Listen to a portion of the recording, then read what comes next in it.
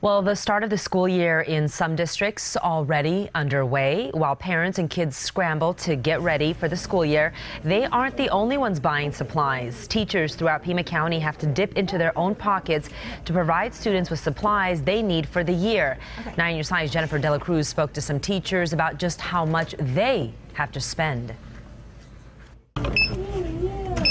One by one, supplies for the school year quickly add up. School districts give teachers a limited budget for supplies. The rest they're forced to buy on their own. $500 to $1,000.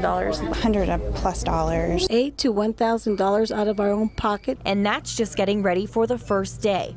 Dozens of teachers at Jonathan's Educational Resources stocking up on essential items for their classrooms. Bulletin boards, scissors. Most teachers said school districts give them a budget of less than $200 for the entire year. As supplies get used up, teachers are forced to head back to stores and spend more of their own money as the year goes on. We kept all the receipts. It was over $2,500. All of that money coming from their own paychecks. Teachers in general do not get paid a lot anyway, and so taking care of their own families and then having to stretch that extra dollar, it does make it hard. But it's all in the reward as you watch your little ones learn.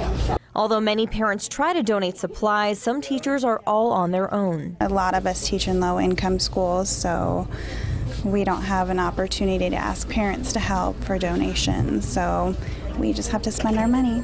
Many teachers do get some money back at the end of the year as a tax write-off. Jennifer Dela Cruz, KGUN-9 on your side.